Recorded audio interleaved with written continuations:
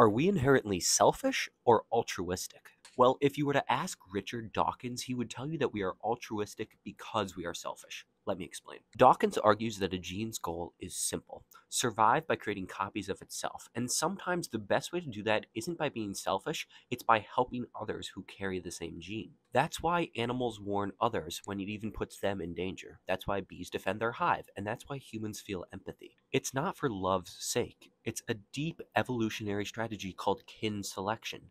If saving your brother or your child means your shared genes get passed on, then the gene wins, even if it's not in your form. But the idea goes even further. Cooperation between unrelated individuals can also evoke situations where both sides benefit, what Dawkins calls reciprocal altruism. Think of it as evolutionary trust building. Over time, these cooperative behaviors help the entire group survive. So, yes, in a sense, genes are selfish, but from that selfishness, natural built compassion, sacrifice, and morality are born.